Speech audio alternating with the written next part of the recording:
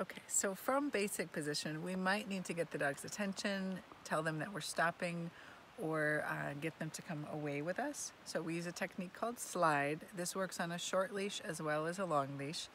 So what we do is we first start off getting the line so it kind of has this little miniature bow here so that the leash comes out on the pinky side, and that way we can do this hand under hand motion without wrapping any leash around our hand. So we're just drawing back to the belly button here. The other hand is reaching out, sliding through, hand to belly button again each time, and just giving the dog this sensation of movement.